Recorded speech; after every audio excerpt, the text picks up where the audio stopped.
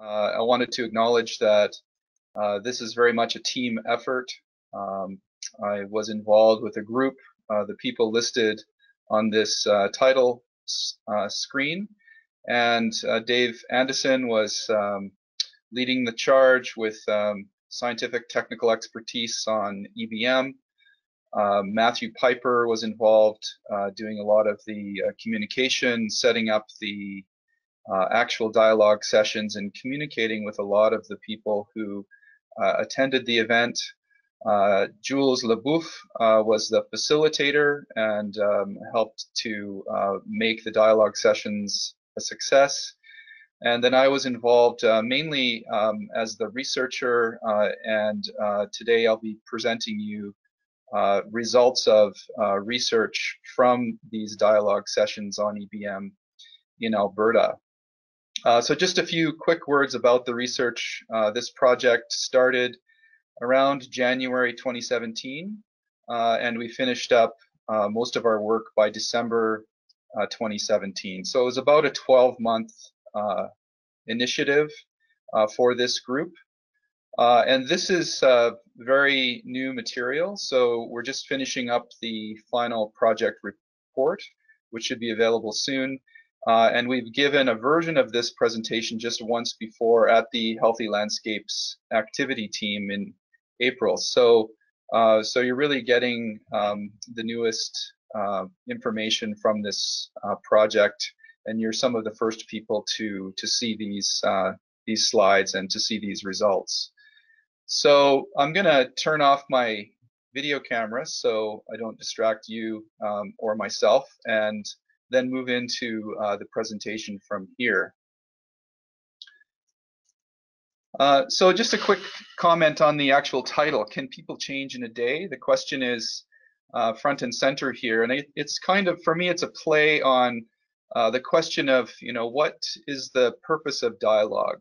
Why are we focused on public dialogue in this context? And typically when we think about change, social change and personal change, we imagine and we assume that change will take a lot of time, and a single day of discussion may not have a big impact on how people think or feel about the topic of EBM in Alberta, but it does present a potential starting point. And so one thing that I'm going to show you in the presentation today is a little bit of insight into how people were changed, how in aggregate the participants were affected by the dialogue, and how their perception of EBM shifted to some extent because of their single day deliberation on this topic. So going to go into the next slide here, which focuses on the goals of the project.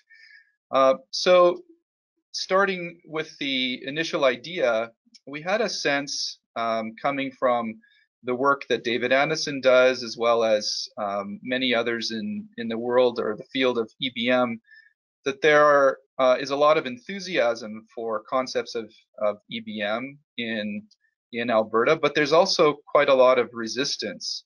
And we were trying to understand through this project what are the sources, what are the underlying causes of resistance to implementing EBM within Alberta.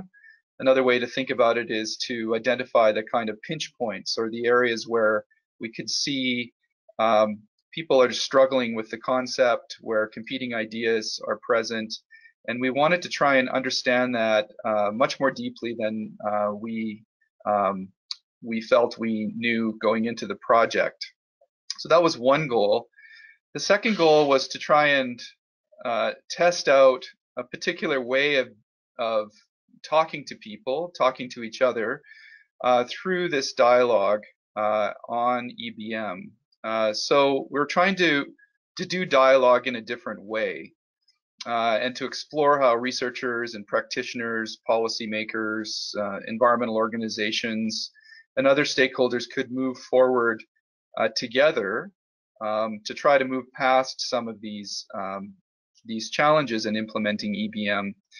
in Alberta. So these are some of the goals that really provided direction for our project. So if we move to the actual dialogue sessions themselves, maybe some of you on this webinar were invited or participated, and you received these information materials through your organizations. And you can see the way in which we structured the invitation. It was really trying to focus on hearing from people, to hear from people who come into the room to learn collectively from each other. The goal was not to try to correct people's views, not trying to teach or educate. It wasn't a technical workshop. It was very much a desire to see where people were coming from, to learn from their experiences about EBM in the province, and to hopefully collectively move forward on our understanding of EBM. So we had 4 sessions throughout Alberta. The first one was in Athabasca. That was the smallest of the sessions. It allowed us to test out some of our methods for dialogue. And then we also had sessions in Grand Prairie and Calgary, and then the final session in December in Edmonton was our largest session. And since then, we've been working on analyzing the results of the work. A little bit more on the methods that we used. Two methods I'll kind of focus on here. The dialogue itself used a fishbowl technique, and you can see this fishbowl idea in the picture, the photograph there, as well as in the figure, where we have seats in the middle of the room, and we invite people to come and sit in the middle of the room and to talk to each other about EBM. And then the people on the outside of those middle seats have an opportunity to listen. And then at some point after listening for a while, we break out into a larger conversation, talk about what people heard, what they didn't hear. And then there's opportunity to refresh the participants in the middle, where other people could come and sit down and have that conversation. So you can see through the course of the day, there were sort of 7 sort of segments of dialogue through the day. At the beginning of the day, David Anderson presented a general overview of EBM. And in that overview, again, not a technical kind of session on EBM, but really more of a high-level focus on principles. So we looked at he's presented his sort of principles of EBM.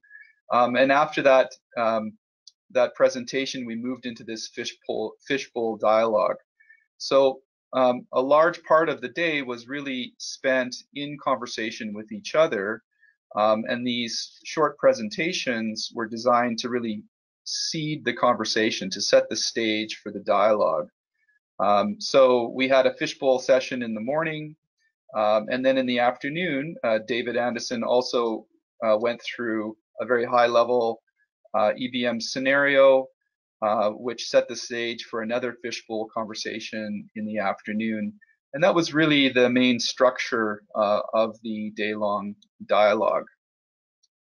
So in terms of the research itself, we recorded the discussion almost verbatim. So I was in the room writing down what people were saying, and others were also taking notes. So we have a lot of information from the dialogue itself, and I'll be presenting some of the observations from those dialogue sessions. And then the second thing we did was we conducted pre and post dialogue online surveys. And so these surveys also provide us with results that I'll share today in the presentation. And these surveys indicate what people were thinking about EBM, how they were thinking about EBM, and their thoughts on the dialogue itself before the dialogue actually took place. And then we asked the same questions again after the dialogue to see if their views had changed at all as a result of their experience through that one-day dialogue session. So moving into some of the results then, we can see that there's quite a bit of diversity in the participation. We can see quite a large number of people from the forest industry in attendance. We also had a large representation from environmental groups, consultants, the provincial government, federal government, educational institutions, Indigenous organizations, and so on. In total, there were 80 dialogue participants over the 4 sessions, and 50 of those participants completed a pre and post questionnaire. So we have about a 60% participation rate within the survey itself. So looking at some of the results from the survey, looking at the question of how likely someone might be to recommend ecosystem-based management on a scale of 1 to 10, where 10 is the most likely or highly likely to recommend, and 1 is not likely to recommend. You can see the scale on the x-axis and the percentage of respondents on the y-axis. And the pre-dialogue on the left shows fairly high likelihood. So the lowest respondent was 5 out of 10, and the highest number of respondents indicated 10 out of 10. So very likely to recommend EBM in the pre-dialogue questionnaire.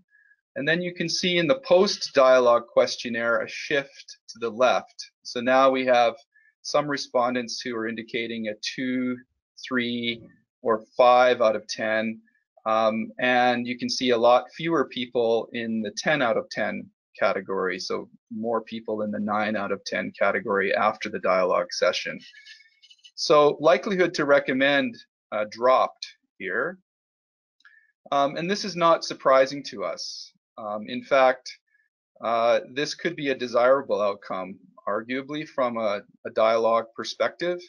And one reason I say that is that people who come into a room, you can imagine, have a sense of what EBM is. Through the course of a day, listening to each other, listening to presentations, there's a recognition that EBM is understood and implemented in very diverse kinds of ways. EBM has different meanings for people. And one could imagine that people feel a little less clear about what version of EBM is being presented, and a little bit less supportive of recommending EBM in a general sense. So one could say that, you know, a likelihood to recommend dropping after the dialogue suggests that more people are a little more kind of reticent or confused or understanding of the diversity of views around EBM after the dialogue itself. So likelihood to recommend dropped, but in some of these other measures, so this is in response to the statement, I gained an appreciation for other perspectives through the dialogue session. We can see that about 85% of participants, respondents to the survey, agreed to this. They did gain perspectives from others. So we're quite pleased with this outcome. This is one indicator that the dialogue session was successful in terms of our goals of gaining insights from diverse points of view on the topic of EBM in Alberta. If we look at this next statement in response to the statement, responses from participants, overall, this dialogue session was a good use of my time. Again, about 80% of people agreed that this session, this day-long dialogue, was a good use of their time. And this insight is important to us partly because when we asked another question in the survey, whether they thought they were going to hear from us more technical information. They did expect to see more technical information. They did not get technical information from the session as they expected, but they still felt like the dialogue and the time spent was worth their time. So I'm going to shift now from the survey observations, from the survey results, to the dialogue observations. I'm going to come back to survey results again a little later in the presentation, but I want to spend a little bit of time talking about the observations from dialogue themselves. And so in this section, I'll share 3 slides. The first one on technical observations, then some philosophical observations, and then relational observations. So we move to the technical observations. These insights are coming mainly from Dave Anderson's perspective on how people were dealing with and responding to some of the technical aspects of EBM. And you can see here there's a tendency to think of EBM as an outcome and not a process. And some examples of this are when we hear from people, they're concerned about outcomes like edge density or linear disturbance, and then others who are concerned about too many assumptions and not enough details within the scenarios that were presented. And then still others who found scenario details a bit overwhelming. So it did appear that the capacity to engage on technical details was kind of all over the map. Some people were looking for more kinds of technical insights. Other people felt like there was too much technical information and it was a little overwhelming to them. And so this is one of the insights in terms of this sort of variation in technical and scientific capacity, and a need for sort of more kind of learning together around some of these technical insights in order to move the EBM conversation forward. But these insights were not really the big issue. Like technical concerns, scientific concerns around EBM were not the main concerns that we observed within the dialogue. We had an assumption going into these EBM dialogue sessions that technical issues would dominate the dialogue, that people would be engaging in technical conversations, but this really was not so much the case. We did observe some of these sort of technical issues, but more than that, we observed other kinds of challenges, other barriers that really seem to be more front and center with regard to implementing EBM in Alberta. So let me say a few words about philosophical observations. This is really a slide that focuses on the link between EBM and values and questions about how values fit into the implementation of ecosystem-based management. So on one hand, we can see that people really supported EBM's focus on disturbance, ecosystem structure, and function. So for the most part, the idea of a focus on disturbance, structure, and function was not a problem. People accepted this quite clearly. And this figure that I'm showing you on the right, where climate is at the top, and then you go down to disturbance patterns, you go to landscape conditions, and you move all the way down to the bottom where values come out the bottom. This is how the concept of EBM was sort of presented in the workshop, where values are kind of an outcome of the disturbance patterns on the landscape. And a lot of people really pushed back on that. They really wanted to sort of insert questions around values or ideas around values much more front and center within the planning process, to say we need to start from values and then move through the planning process where values are really guiding the decision making.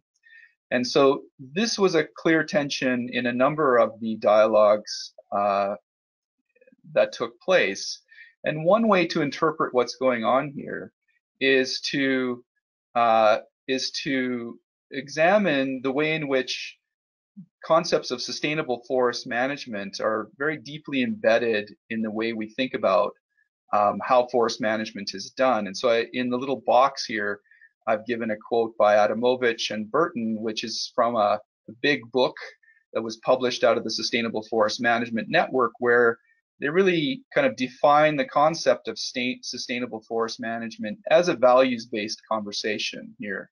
They say the final and ultimate stage in forestry is the social stage, which environmentally sound forestry satisfies diverse social needs. And you read through that book on SFM, you can see that values are really kind of a driving concept there. It's the way in which criterion indicators of sustainable forest management are set up. So one way to think about this tension is really a tension between the concept of the philosophy of sustainable forest management versus the philosophy of EBM, which kind of shifts the way in which, or is inviting us to shift the way in which we think about ideas of values and where they fit into the planning process. The last area or observation is relational. So here we can see that through the dialogue, participants expected a traditional workshop style where they would listen to experts in the field of ABM. This is what our pre-survey indicated to us, that they were expecting a kind of workshop. They didn't get that. The dialogue was really, for many, a very new way of engaging with people, and it seemed to be accepted. You know, people appreciated what was done there. There was opportunity for trust building, and I'll show you some results which really show the way in which trust did kind of shift after the dialogue took place. And there also seemed to be an appreciation for the neutrality of the sponsors. We really tried to set ourselves up as sort of neutral facilitators of this session, where we really wanted to, we desired to hear people from diverse points of view and try to facilitate a process where these diverse views could be heard within the room.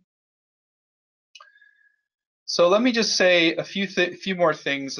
These are slightly more technical slides. I've got 3 slides to go before I finish up here. The first slide, coming back to the survey results, I'm showing you here some analysis of the factors that predict optimism that EBM will be implemented effectively. So this is an OLS regression, stepwise regression, which is identifying the key predictors of optimism that EBM will be implemented. And you can see in the pre-dialogue data, so on the left here, you can see there's one key predictor, right? So what predicts people's optimism? It has to do with the statement, although EBM is a good idea, I'm dubious about the intentions of EBM practitioners. So this is a kind of a value statement, right? I don't think my values are in line with the EBM practitioners, therefore I'm not optimistic, right? There's a negative coefficient there, and significant. If you move to post-dialogue, we really see much more procedural statements that predict optimism. So the post-dialogue context suggests that, you know, people are optimistic if they feel that their voice is heard when they speak up about EBM related issues. And people are more optimistic if they understand how decisions are made. So we find that pretty interesting because one of the things we were trying to suggest in the dialogue session is that EBM really is a process as much as it is a set of outcomes. And these are, you know, these are very procedural variables that are predicting optimism that EBM will be implemented effectively. So that's one interesting change from the pre-dialogue to the post-dialogue survey. And then another slightly similar analysis looking at likelihood to recommend EBM. So back to that 10-point scale, on a scale of 1 to 10, how likely are you to recommend EBM? We can see here in the pre-dialogue, the statement, in general, people involved with EBM seem like good people, right? So my affiliation with people, you know, if they seem like good people, I trust those people. That's a big predictor of your likelihood to recommend EBM. And if you shift over to the post-dialogue, you can see that the effect strengthens, right? The standardized beta goes to 0.53, which shows that even more so after the dialogue, people feel that, you know, if there's an affinity, right? If there's a strong connection to the people involved, they feel like good people to you, then you're more likely. So that's not a surprising outcome. The other predictor in the post-dialogue is just familiarity, right? Familiarity with concepts and practices makes people more likely to recommend EBM within the province.